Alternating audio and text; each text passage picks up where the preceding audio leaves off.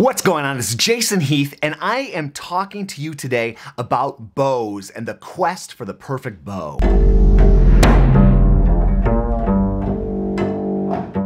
I haven't bought a new bow in a while, but it's a very easy thing for me to get obsessed with, so I'm trying not to. I have a beautiful Baron Doling bow that I got about 10 years ago, and I have a backup bow, which is this great carbon fiber bow from the String Emporium, Steve Kucika, a Finale bow. The problem with these cheaper bows is they're not balanced well, they don't get much of a sound, you don't get a lot of bass out of them, and they cause you to overcompensate to develop bad habits if you're not careful. Every time I pick up one of these cheap fiberglass bows, I find myself having to fight with the bow and fight with the instrument, and I can almost feel these bad habits coming back in. So when you're looking for a new bow, you gotta ask yourself if you wanna get a wood bow or a carbon fiber bow. And that's an important thing to think about.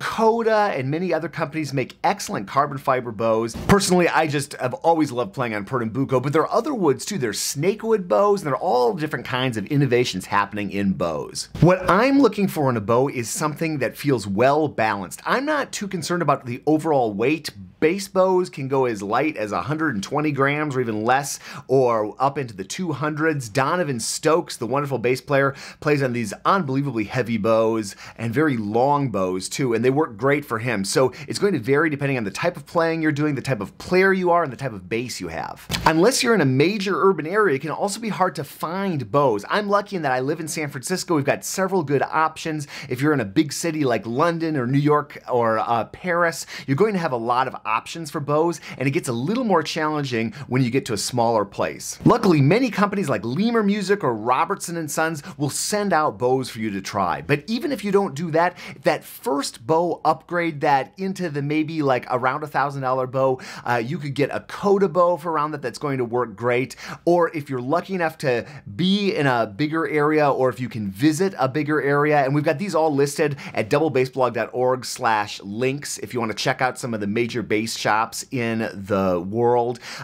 Check those out. Violin shops generally don't have a whole lot of bass bows, but you might get lucky. Everywhere is different depending where you live. You can also find a lot of good options on the internet, and asking about bows on Facebook is a great way to do it, so definitely consider that as well. No matter what you do, you want to have some time with that bow. You want to get a chance to try it out on your instrument, and if you're a student, you want to take that bow to your teacher and have them play. I always cringe when I have a student walk in and say, "Hey, I just bought this new bow." I say, "Why didn't you show me the bow?" Because it's so important to make sure that you're getting a bow that matches your needs, where you are, that there's not anything strange about the bow, or the bow might have some structural defects, or it just doesn't play well. If you're new to the bass, if you're a student, definitely have someone check it out. And you also, even if you're a professional, meet up with some colleagues and have them play that bow so that you can listen. Because a good bow is going to draw out a full sound, a big bass sound. When I got my Baron Doling bow, all of a sudden I felt like I got a subwoofer attached to my bass, and it felt light and easy to play, and it was transformative for my playing. Also, never try out just one bow. That is a very dangerous thing to do. You want to have some options. Even if you find this bow that you think is amazing, and hey, maybe you will end up buying that specific bow, you want to try out a variety of options, a variety of price points. It's the same exact thing you want to do when you're buying a bass. You don't want to just grab the first thing that's available.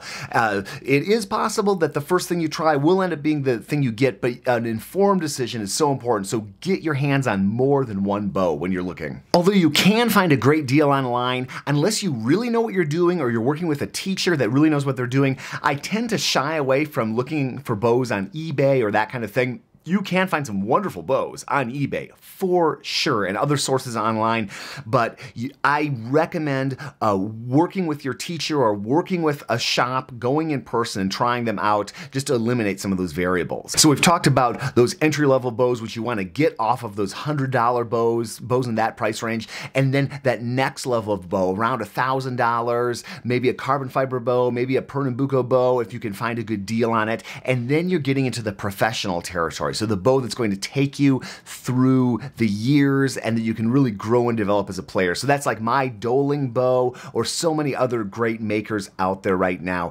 And that's when you really want to take your time and you want to go to a shop and you want to spend some time and try different weights and different makers, or maybe consider having a bow maker custom make a bow just for you. And if you do that, I've never done that personally, but I know so many people that have, and they've got great results from that. Just do some research and look into some people that are making bows that people are really excited about. You can find them on my website, doublebassblog.org. We've got lots of links to bow makers and the like. I've interviewed bow makers over the years. We'll put some links to that in the description below. And just know that for that sort of third level of bow, that professional bow, that career bow, that is a journey that you might be on for decades. So people find a bow and then it seems like they need another bow for a different type of playing situation, or they grow as a player, or they change basses and they find that this other sort of bow seems to work better, or maybe one bow works better for early music playing and one's better for solo playing and one's better for orchestral playing.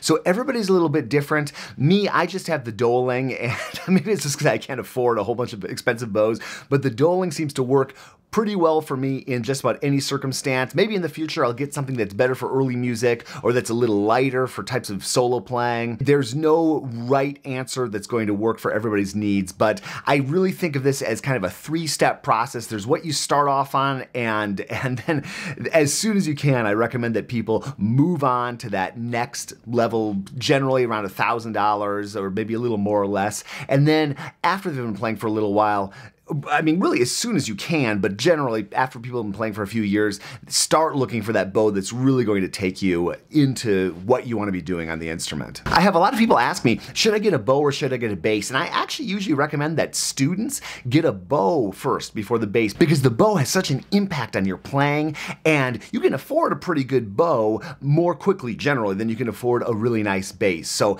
I tell folks, get the bow first and then look for that bass that's going to take you to where you need to go. That's just a little bit about bows. I hope you've enjoyed this video. Hit that like button, hit that subscribe button. Check out those links in the description. We'll see you in the next video.